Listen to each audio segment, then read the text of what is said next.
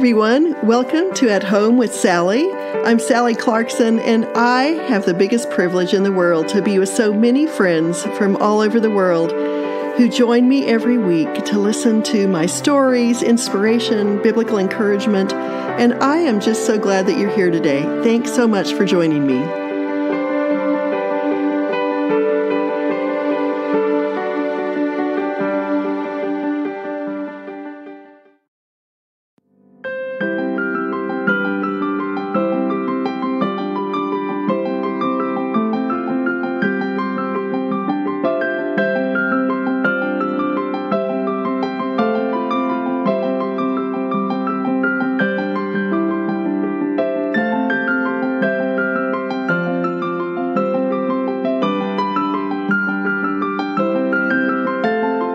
Hi, my friends. This is Sally Clarkson. I'm so glad you joined me at Home with Sally and Friends.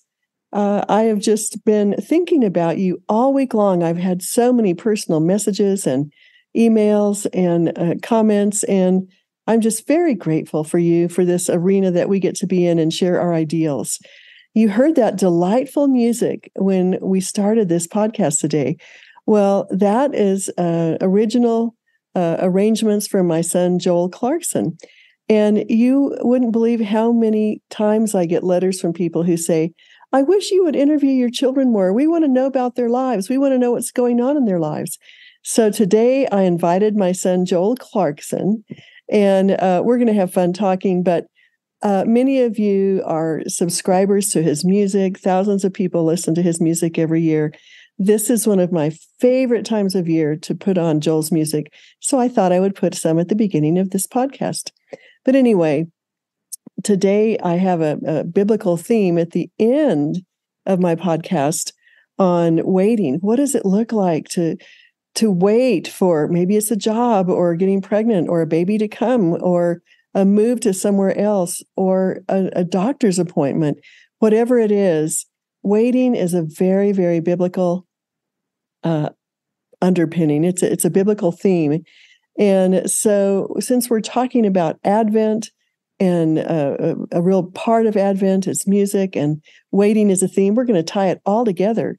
And Joel's going to help me do that today. So Joel, welcome to my podcast. Thank you. It's so lovely to be here. So Joel, where are you right at this moment? Where do we find you? I am in Oxford, England. I'm in the Dreaming Spires, a little ways out from the Dreaming Spires, not right in the center of town, but not too far either. So you're in Oxford, which I miss being there with all of you all. And I'm sure you had a Thanksgiving with a bunch of friends. Or I know, tell them where you were on Thanksgiving. Yeah, I had a delightful Thanksgiving. I was with wonderful Sarah and Thomas, who I'm sure many of you know through the podcast, my sister Sarah and brother-in-law Thomas. We had a wonderful Thanksgiving feast with a number of friends from here around Oxford in their beautiful vicarage, and absolutely got to celebrate. And the celebration went on into the evening, and we put on a roaring fire, and we just had great conversation and encouraged each other and had a wonderful time scaring away the cold. Scaring away the cold. Well, and you got to see my wonderful grands too, and the new baby. Right. Yeah, it was delightful. They kept the sort of the rhythms of the season and of the day going, which was really delightful. Oh, good. Well, Joel, I'm really excited to talk about some of these themes today with you. But first of all, tell us just a little bit for all the people who are kind of new to you and all the other people who don't mind hearing the story.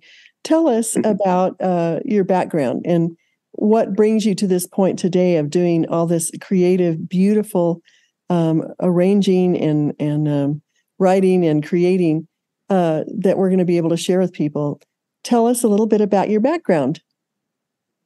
Yeah, so I, after kind of trying to figure out my way with university after graduating from high school, it kind of took me a little while to figure out my pathway, but I had always been very musical since I was very, very young. And so I eventually found my way to Berklee College of Music, where I ended up staying around after kind of jumping from university to university. Berklee finally caught me. Berkeley's in Boston, and it's a wonderful modern music university and a college of music. And they send a lot of people in the music industry, a lot of people into very highly placed areas they send people to orchestras and into jazz bands, into rock bands, into film music, all sorts of different places. And so it was a real privilege to get to study at Berkeley. And I graduated with my degree in composition. And that took me into kind of indirectly, it took me into the film industry. It took me a few years to kind of get the ball rolling and figure out my pathway there. But I knew during my time at Berkeley that I loved music for film and music for TV, and I thought I should give this a go. So eventually I found my way into music for film and TV in Los Angeles. Hmm. Well, I know that that you have created so many different genres of music. And then one of the things I want to say, because people are going to hear your music, I love the music that you and Joy made, for instance, from your collaboration during COVID. I love the music that you created for the Life Giving Home. I love the music that you have created for Advent. And then recently, you were honored in 2 different competitions in England for as finalists in choral music, and so it's amazing to me. I don't understand. I can remember one time that we were traveling as a family and we were stuffed into a hotel room, and Joel was on the bed with his computer, and I said, "What are you doing? You know, we're making noise, we're doing all these things," and he said, "Well, I'm just arranging 40 instruments on a film piece." As you know, kind of the accompaniment for all of the different things. And I said, "What?" Joel has just always had music in his mind, creativity in his mind, words in his mind, art in his mind. He is definitely the artist of our family. So Joel, kind of move us forward, because we could do this all day, but I want to move forward to kind of what you have been envisioning, because you did end up going to school in the UK. So tell us about that. Yeah, so after a few years of working in sort of film music and doing things adjacent to that, I got interested in sacred music and in writing music for choirs. And after working with different choirs and doing a fellowship that was kind of tangentially related to that, eventually I started first in a program in Cambridge in choral music, and then later decided to not complete that and instead go study theology instead. And that took me to St. Andrews, where I did first a master's degree in theology and the arts, and then a PhD in theology and the arts. And I did my particular thesis on theology and music, and asking how music relates to theology. So even though my specialization is in theology, it still has a musical aspect to it. So you're combining your different degrees all together in so many different ways, which I absolutely love. Now, I'm going to take a tiny little break here and just say, people have wondered as they look at all of you and the other kids, how did they get into their arenas? What did we do? And when I look at you, I think that one of the most important things that probably happened in your life is that we fed your soul with great music, with musicians, with art, with beauty, with literature. And you kind of took all of these things inside the personality that God gave you as an artist, and you're developing it into something that's really going to, I think, inspire, encourage, and help people. Because I feel like one of the kind of drives of our whole family is to leave beauty in the world, to leave our mark of the creativity and the beauty of God. And a lot of people say, you know, where did your interest in theology come? And I think for you, it was kind of, you love God, but you love the organic God. You love creation. You love beauty. You do natural photography. You do art. Where do you feel like, as you look at all the different things that that helped you to become who you are, what do you really feel like is kind of your goal with you as a musician, an artist, a photographer, all these different things? What motivates you in these whole areas? Yeah, well, I think I have, a very strong specialization in music, and I have a strong specialization in theology. And something that I've been thinking about a lot in recent years and slowly starting to work on in different corners, different arenas, is how music acts as a form of expressing the deepest truths about our faith, both to us and to other people. And so for me, my study of theology was a way to delve into the depths of that knowledge in a more profound way, so that, not so that I could leave music behind, but so that I could take it up in a more meaningful way. And so as I sort of move to the future, one of my desires, one of my goals, is to find ways to connect with people, and connect with my audience, and connect with many of you who have been so faithful to listen to my music over these years, to engage with those deeper conversations about how music opens up to us the sort of dimensions of our faith, and a deeper understanding of who God is, and how much He loves us and desires us to know Him. Well, and you are an author of a book, Sensing God, where you talked about a lot of these different things. You're a composer of both film music and choral music. You're a theologian who writes and teaches in university settings. And so, in the midst of all of this, and I think I have a passion for this too, I always say to parents, moms and dads, you really can't pass on what you haven't invested in yourself. And I think it's so difficult and challenging to find both words and resources, music, art, devotions, inspired thoughts to feed our souls and hearts and minds with, so that we can actually have others feed from the treasures that we've stored up in ourselves. And so as I hear about your new project that you're doing, it feels like you really want to be a resource of truth and light and beauty and inspiration. Tell us about your new project, Sound and Spirit, because I feel like it kind of dovetails with what I've wanted to provide with people, just as we did in our home, with resources of excellence and thought, ideas, words, and beauty. So tell us a little bit about what you're going to be doing. It's called Sound and Spirit. Is that correct? Yeah, so Sound and Spirit is a Substack initiative. It's a new project for me. And basically, for a long time, many of you have followed me on Instagram. If you haven't, sort of one of the things that I've loved doing is that I use Instagram as a place to sort of post pictures of my life, and to reflect on sort of whatever is on my mind, just sort of the different theological things that sort of attune to the liturgical year for those who follow the church calendar, or maybe current events that are going on, and just sort of talking through those and thinking about some of their spiritual or theological implications. And so Sound and Spirit is a way for me to bring that into an even sort of a deeper focus.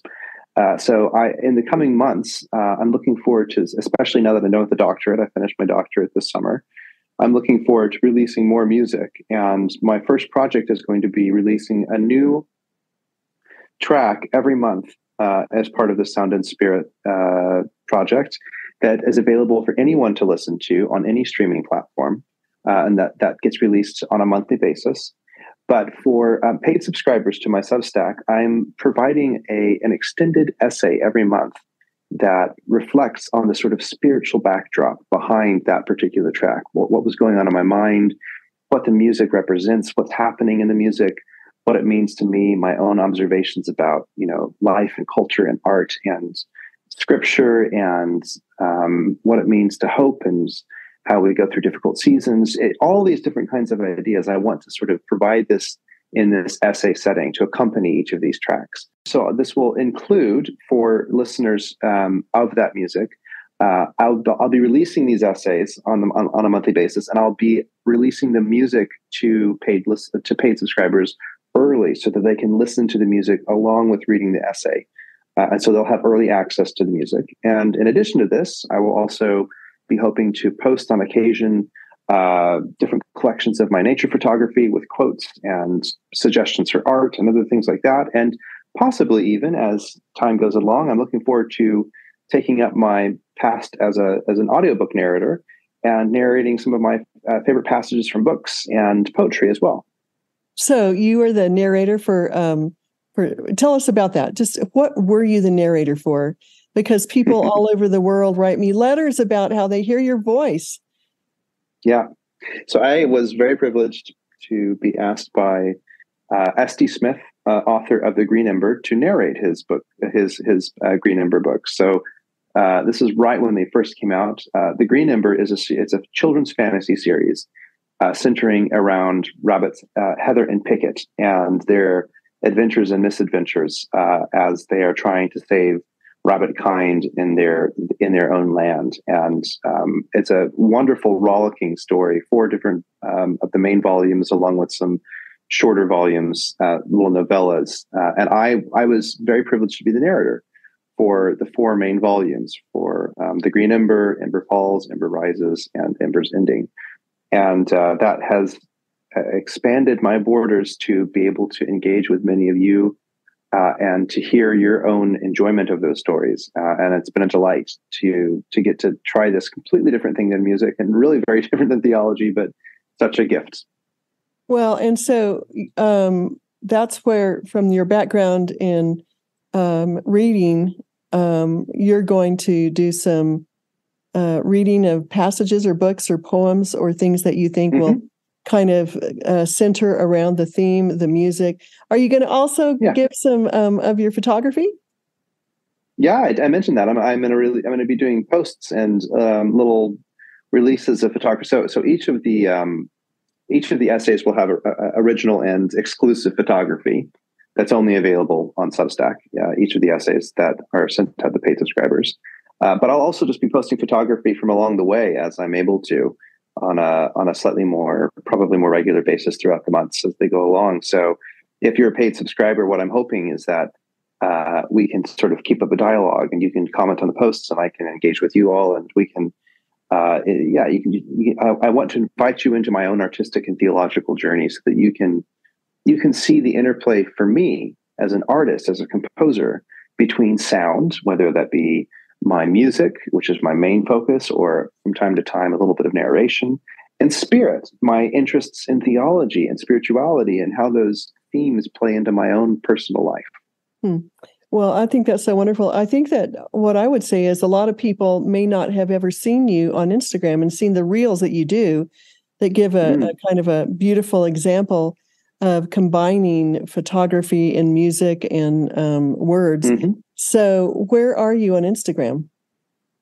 Yeah, so if you want to follow me, you can go to Instagram.com/ or on your phones. The handle is joel.i.clarkson. So you can find me there on Instagram. And if you're interested in signing up for the Substack, either as a free or a paid subscriber, you can go to joelclarkson.substack, substack.com. So joelclarkson.substack.com. Okay, great. Well, I'm excited about this. And how often will you be, will the Substack come out? It comes into your email, is that right? So when people sign up for it, in their email, they will get the music, the photography, the essays. And when will that come out? Yeah. So on a monthly basis, I'll be releasing the essays, which will include early access to each of the tracks that I'm releasing as part of the Sound and Spirit series for streaming online. And on a less regimented basis, just kind of as the Spirit leads, I'll also be putting up other posts along the way that include photography and narration, and perhaps even other goodies as they go along. But the main thing that you will be able to access is these essays with the early access to music once a month. Okay, so if I was going to be a paid subscriber, how much money is it going to be a month, or how much is the charge, and how can I become a part of it? Yeah, so if you just go to joelclarkson.substack.com, all the pricing is listed there. And right now, there's I think it's about a 30% discount if you're going to do an annual purchase. So it's a really good deal for just a short amount of time. And if that's not the best option for you, you can still do it month to month as well. Or you can also be a foundational supporter, which means that if you're one of my super fans and you want to support me at a slightly higher level, you can do that as well, and you can kind of set your own price for that. But any amount, if just even on a free level, I'm so grateful to have you subscribed, and for those who are subscribing for free, I will be keeping up announcements about upcoming events from time to time, and new musical releases and that sort of thing. And if you feel that you are ready to go for the paid subscription, then I'll look so forward to sharing this broader world with you as well. Okay, so that's Sound and Spirit. Well, Joel, the thing that I really wanted to also finish on today is that I get letters from people all over the world who listen to your Christmas music every single year. You have 2 volumes of that. And this is the time when people, wherever you already listen to music, whether it's Apple or Spotify or wherever, you can find Joel's music there. But I just love the background of how you came up with the ideas for these albums. Can you just tell us real quickly about that? Yeah, I'm delighted that people have found these to be perennial enjoyments, that they continue to come back to them over and over again every year. So I've released 2 albums for Christmas and 1 single. So the 2 albums are Midwinter Carols and Midwinter Carols Volume 2. And the single is The Christ Child's Lullaby, which is a traditional Scottish lullaby for Christmas. Or it's a traditional Christmas carol, Scottish Christmas carol. And the impetus behind these albums was that I felt like there was a lot of very kind of slightly cheesy contemporary music that tends to overrun our radios, and some of it's very fun. It's good. It's all good fun. There's no criticism for it, but there are these deep traditions within the Christian long arm of Christian ancient Christian practice around Advent and Christmas that discuss the real sort of the breadth and the depth of what Christmas means and what Advent means. Advent being the season that leads up to Christmas, a season of waiting, of hoping, of longing, of not being entirely assured, of being assured of the light of Christ coming into the world, in spite of the fact that the darkness is still sort of laying heavily over the world, as it were. And so I wanted to go back and look at some of these traditional carols that were many of them were written in a time before there was electric light or even more prevalent light, more lamp light or anything like that. It's written at a time when people really experienced the darkness. They really experienced the cold. And so these carols brought to life an inner meaning to the experience they had of the cold and the dark of winter, that they understood what warmth and what light meant because they experienced that darkness so profoundly. And so for them to sing of the coming light of Christ was something that was really very present and real to them. So I've recorded these, they're piano albums, and I've loved sharing them with you all. I hope that if you haven't heard them, that you'll give them a listen. You can find them anywhere that music is streamed online, so Spotify or Apple Music or Amazon Music or anything like that. And I look forward to hearing, I hope that you enjoy them and look forward to hearing from you. Well, and something that I've done is, like, for instance, Bring a Torch, Jeanette Isabella. Before, I've just kind of gone through on Google and researched a little bit of a story behind each of the songs that you have on your albums, because it gives such a context to the beauty of them. I'm going to end just talking about this for a second, because you're going to release a song, I think, today, which it'll be today by the time people listen to this. And I really love it. It's kind of a different creation for you. It's a soundscape, so to speak. And we're going to play maybe a tiny little bit of it here today. But I think this whole theme of waiting, which I'm going to be talking about at the end of this, waiting is so hard. Waiting for something to happen, waiting to see, is God listening to my prayer? And the Israelites had, of course, done such a terrible job of following God as their father, and they had created chaos for themselves in their lives. And so we end the Old Testament with the prophets foretelling of a Savior who was going to break into the world as light, wonderful counselor, mighty God, everlasting Father, Prince of Peace, that he was going to come into the world. But this song, I think, is so beautifully reflects the waiting and waiting and waiting. It was hundreds of years, I think about 500 years, that they waited before they heard from God again. And then all of a sudden, in the middle of this chaotic time in history, Jesus came into the world as a tiny little humble baby into a normal family and turned the world upside down. But Christmas, this whole Advent, as we wait for good news. We wait for Christ to intervene in our lives. We wait for the hope of his kingdom to come. And I love that that's a beautiful, that your first article is gorgeous. It really ministered to me that you're going to be sharing with everybody tomorrow. But I love that your music actually depicts what it looked like to wait. And so anyway, I guess you can tell I'm excited about this. But anyway, anything else you want to share as you end? Let's just say again, you can find, are all of these things listed on your website so people could go there and find them? I think the best place to go is Instagram. I update regularly on Instagram. So Instagram.com/joel.i.clarkson.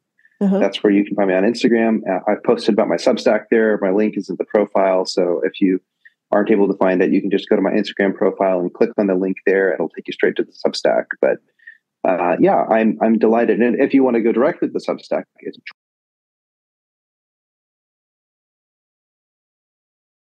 joelclarkson.substack.com. Great. All right, Joel. Well, thank you so much for being here today. And I can't wait to talk to you again, just you and I as friends. And I know. I think this is going to be a wonderful, maybe even as a gift for some people for their new year to give it to somebody if they are in need of light and beauty and encouragement and art and music and so on. So thank you so much. Honey. I know that you're about to go to bed. It's late over there. It's late. Yeah. No, it's a delight. I'm so glad we got to chat. Okay, great.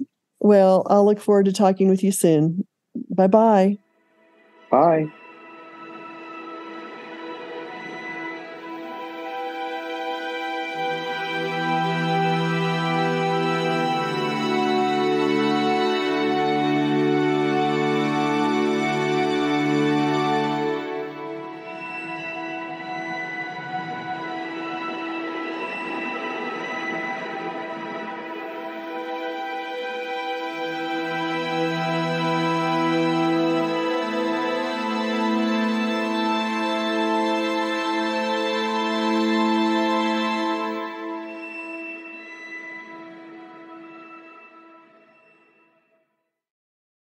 Well, my friends, the last part that you just heard from Joel was the soundscape of the people waiting in darkness, waiting in darkness, waiting in darkness. And I can't wait to read some of my Bible verses that I prepared for you today about waiting, because I think that I am a fast person and I expect things to be done quickly. So when I look back on my own life, and even now, I think one of the hardest things for me to do in the whole wide world is to wait. Right now, our family is waiting on many things. We were waiting on Sarah to have the baby, which she thought it was going to be 2 weeks early. So every day for 2 weeks, we would call her and say, any signs of the baby? I know I want to tell you just a little bit about Joel. I was living in Vienna, Austria, and I had baby Sarah. And so I was really praying that I could get pregnant again, but I just couldn't get pregnant. And so I remember I was in a little coffee shop all by myself. And this was many years ago. I was probably about 33 years old, and I was pouring my heart out to the Lord in my journal. I don't know where it is, somewhere upstairs in my bedroom. But I said, "Dear God, I'm living in Vienna. We're doing this ministry. We have so many different issues in our lives. But Lord, it would just mean the world to me if you would give me another baby. Lord, I pray for a son. And whatever you do, I trust you. I love you. I will accept your will and your way in my life. But I wrote out in my journal the desires of my heart. And then it's interesting because Joel, my very musical, artistic son, introverted, tall, Renaissance man, 6'5", when he conducts an orchestra, it's just beautiful to watch. It's, his arms are stretched out. And anyway, he's kind of fun to watch when he directs an orchestra, but or a choir. But anyway, here Joel was, an answer to prayer in Vienna, Austria. And it is not lost on me that it was in this Sound of Music city where Mozart lived and Beethoven lived and all of the different musicians that God put the spirit of music into my son's life. So all of us have a story, and all of us have an imagination, a thought in the mind of God when he created us, that he created us with unique personalities, unique potential, unique opportunities. And that's what I love about all of you all. You are harnessing the power of love and spirituality and righteousness and artisticness and knowledge, and you are pouring that into a child that they might reflect what God made them to do. And I feel like so many of us come from a place where we didn't have that done to us, but we're trying to imagine what it looks like to do it for other people. So it's really fun for me as a mom. Never knew that any of my children would become theologians or be involved in academics or be involved in creativity or writers or musicians or whatever. But here you go. You plant seeds and they grow into these human beings who have a vision for touching their world. And so it was really fun today for me to do that with Joel. But I've got to hurry because it's already been a pretty long podcast. So I'm going to go through all these different things really quickly. First of all, I wanted to talk with you about people have been writing me all sorts of questions about tea and coffee and this and that. Well, I wanted to tell you some of my favorite herbal teas. I do drink all sorts of different things. For me, sometimes it's just a matter of having something hot in your hand. But I became familiar with rooibos, Roibus, rooibos tea. It doesn't have caffeine in it, and I remember, I might have even told you about this last week, but one of my sweet friends, Jane, who was from South Africa, said, "Oh, it will cure everything you ever have wrong with you." Anyway, so my favorite rooibos tea is I drink rooibos with vanilla. And it's such a strong little tea that it's at least got a strong color to it, that I can foam up my oat milk in my foamer and put it on top of the rooibos tea, and it tastes really, really great. Well, another tea that I drink from time to time is when I was living in Vienna many years ago, I was introduced to chamomile tea or chamomile tea. Of course, a lot of people in the UK drink it. I think that might be where they originated the flavor. But anyway, I drink, it's a chamomile, honey, and vanilla. And I sometimes make that at night, and I just love having my little chamomile. Sometimes I call it chamomile. Chamomile is what I've heard a lot of friends call it. But it's supposed to help you sleep really well, and it's really good for you. Another one is, and I drink this a lot. It took me a while to become used to this, but I love to drink a spot of ginger tea. Ginger is supposed to be really good for your digestive system, but it's pretty spicy. It took me a bit to get used to it, but I did get used to it. I like strong flavors. So you might, if you just type in ginger tea online, you'll find all of the different ways that ginger tea kind of creates a sort of a robust health. So I thought I would share 3 of my favorite teas. I also like chai, but chai has such a different recipe from so many different people that you have to find the one that you like. But anyway, the other thing I was going to tell you is that you know that I like Yorkshire Gold tea, but I also drink decaf Yorkshire Gold tea because it is water processed, decaffeinated. Many teas that are decaffeinated or many coffees that are decaffeinated are done with such atrocious chemicals and a terrible process that it really is bad for you. It's terrible to drink decaf coffee or tea when it hasn't been done the proper way. But Yorkshire Gold uses a water process that is natural, that takes all the caffeine out and minimizes any acidity that's in there, no chemicals, very little acid. And so I drink Yorkshire Gold decaf tea when I want to cut down a little bit on my caffeine because it is water process. And the first place that Clay and I ever learned about water process was years ago, and this is a water process for coffee.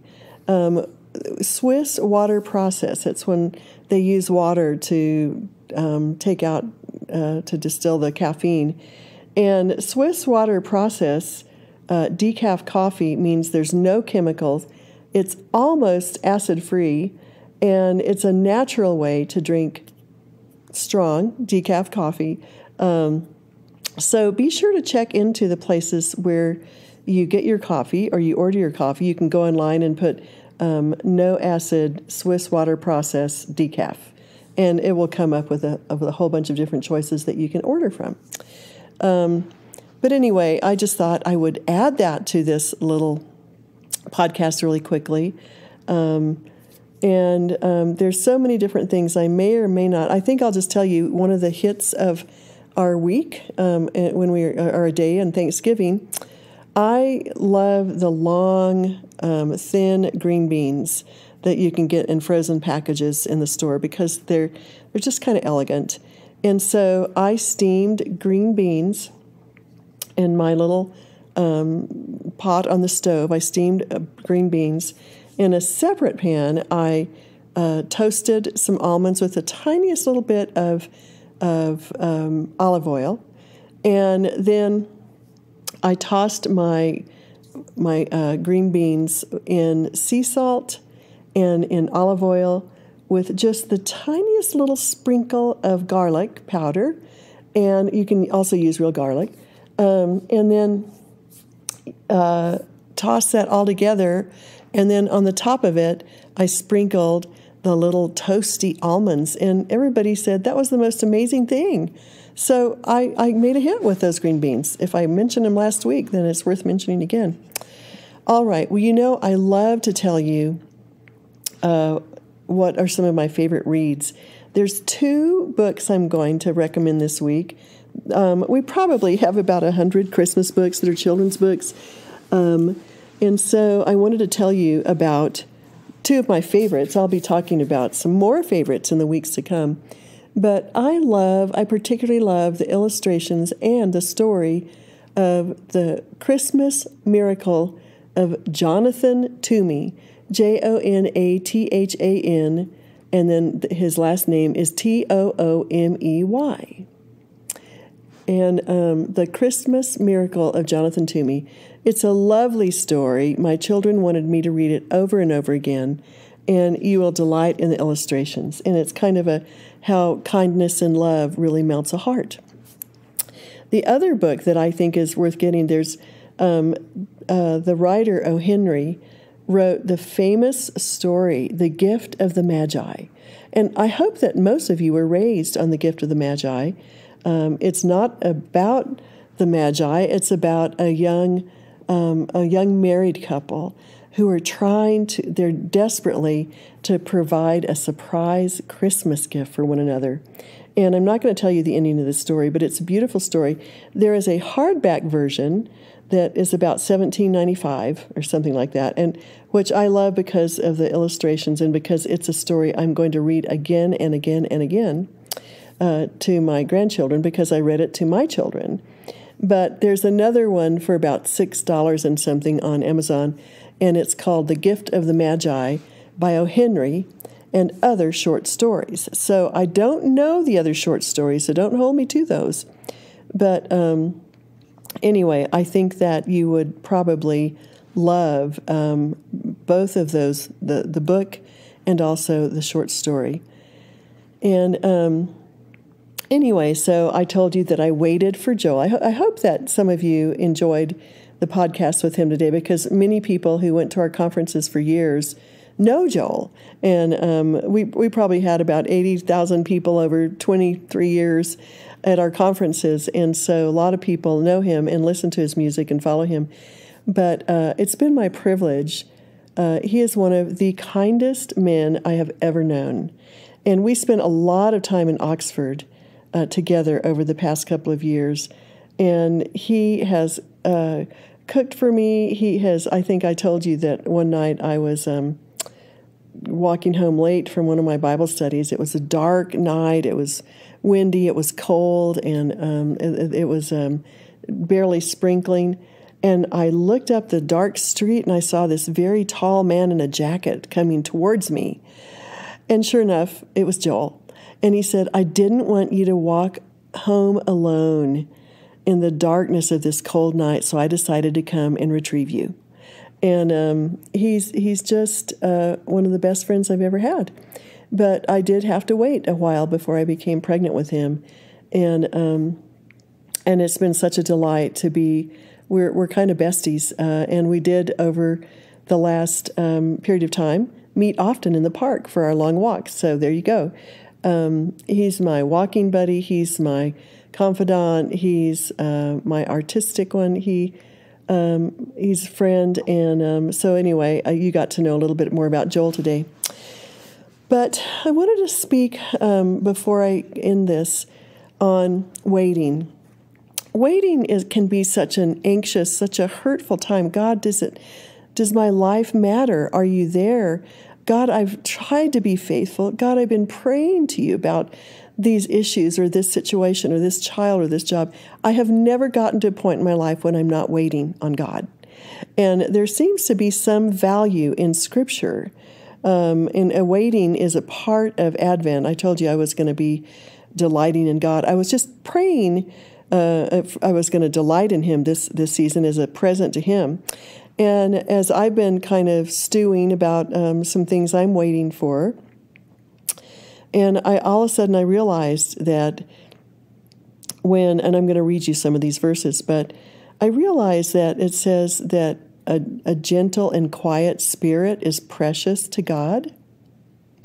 And I realized that if I'm going to delight in God this Christmas season, one of the ways I can do that is say, God, I am not going to beg. I am not going to fret. I am not going to be that immature child who demands everything I want right now. I'm going to have a gentle and a quiet spirit before you, because you are my gentle, loving, generous God.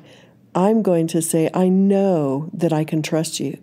I know that you see my heart. You hear my voice. I know that you care about my children and about my grandchildren, about my husband, about our health, about our well-being.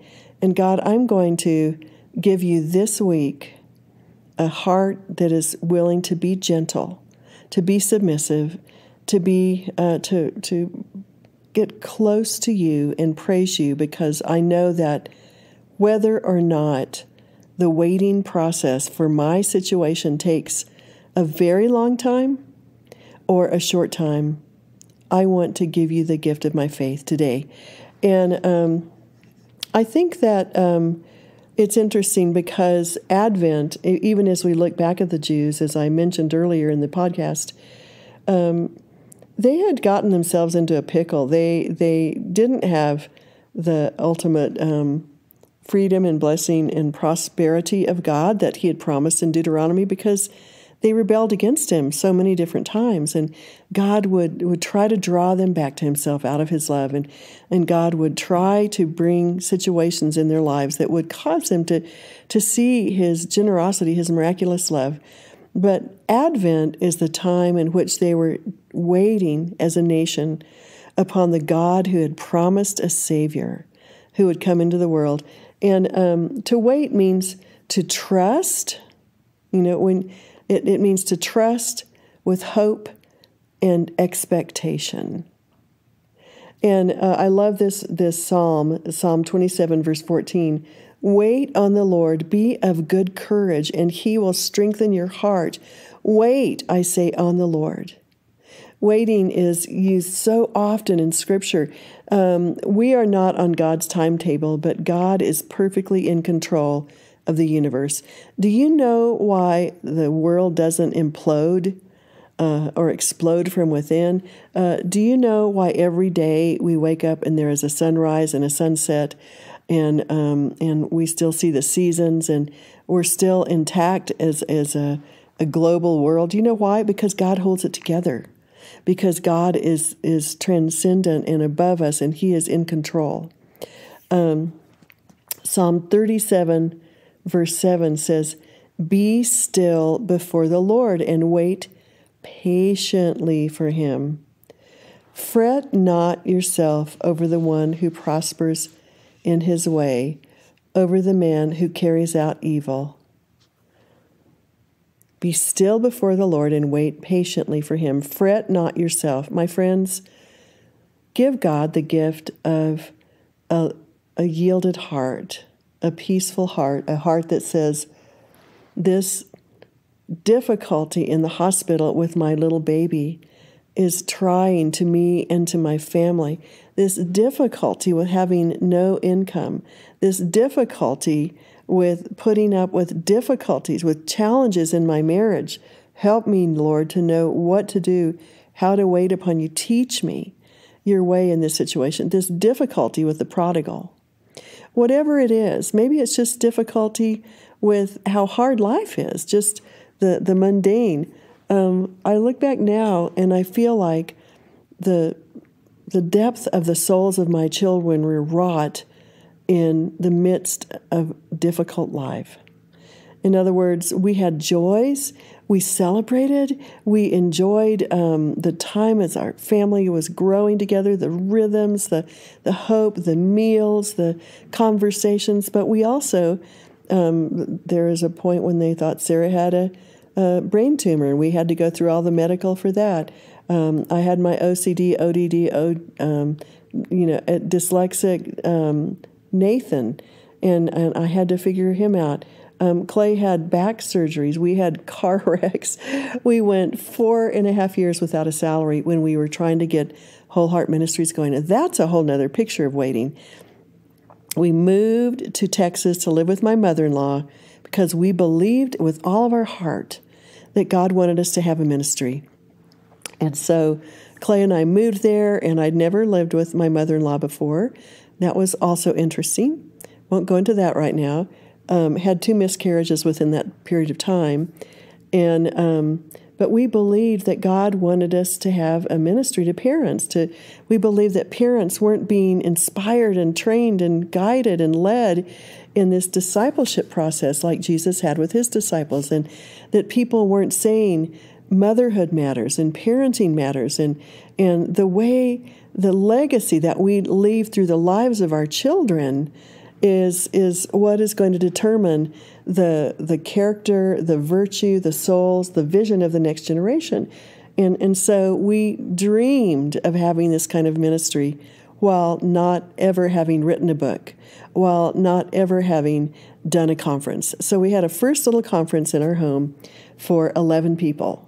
And that wasn't an auspicious beginning, but it was a beginning, and everyone who came said they loved it and they'd never heard anything like this. Then we began to put feelers out to see where we could speak, and eventually we had in our church, we had a conference of 150 women. And the next year, by faith, we rented a hotel with a room for 600 women, and it was packed out. And so the next year, we rented a hotel for 1,000 women, and it was packed out. So then we started doing these conferences in different parts of the United States while writing books, while raising our children, while putting up with all the dilemmas in life. But from the time that Clay and I got married until the time that we really made our first salary, our first real wage with our ministry. We had worked in a church before. We had worked in other places, but we had to wait 12 or 15 years till we even began to see God blessing our writing, blessing our conferences. I look back now and I think, I can't even imagine all that God has allowed us to be a part of in books, in conferences, in podcasts. And yet it was waiting over a lifetime, being faithful to the season that God had for us at that moment. Proverbs 3, 5, and 6. Trust in the Lord with all of your heart. Give him the gift of a devoted heart today. Do not lean on your own understanding. My friends, I couldn't have possibly known what was happening back then. I couldn't have known that even Nathan and I, because we trusted God with his different challenges, and we worked through it, and we walked a daily path with him. I couldn't have known, I couldn't have understood that God was going to use the testimony of Nathan and my relationship to encourage other people who had children who were a bit out of the box, who had, sort of different lives. So it says in Proverbs 3, 5, and 6, trust in the Lord with all your heart. Do not lean on your own understanding. In all your ways acknowledge him, and he will direct your paths. He will make your paths straight. Isaiah 30, verse 18, therefore the Lord longs to be gracious to you. Therefore he exalts himself to show mercy to you. For the Lord is a God of justice. Blessed are those who wait for him. Isaiah 64, 4, from of old no one has heard or perceived by the ear, no eye has seen a God besides you, who acts for those who wait for him. Don't light your own fire. Don't come up with your own solution. Wait for God and walk in the wisdom that he gives you day by day through his word. Well, my friends, I'd better close this off because it's going to be a very, very long podcast by the time you listen to Joel and me, and also when you listen to this part of it.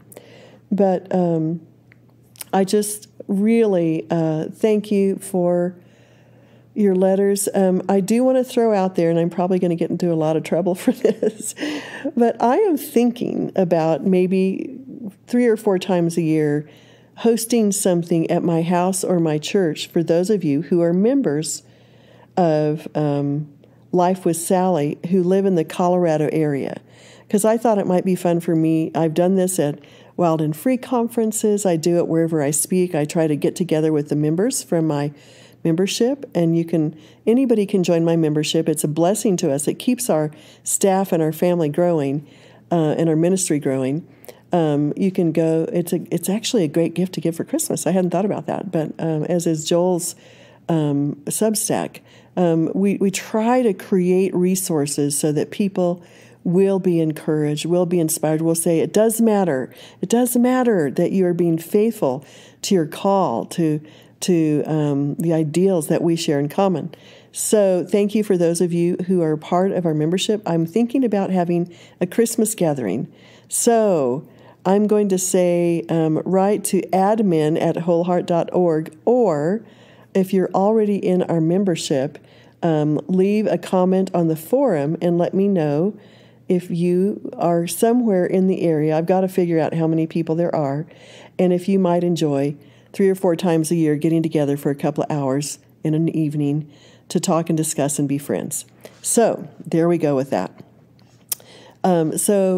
Consider becoming a part of Joel's wonderful new, it's just going to be focused on spiritual encouragement through music, photography, essays, writing, and encouragement. I just think it's going to be such a cool thing because Joel has been such an encouragement to me.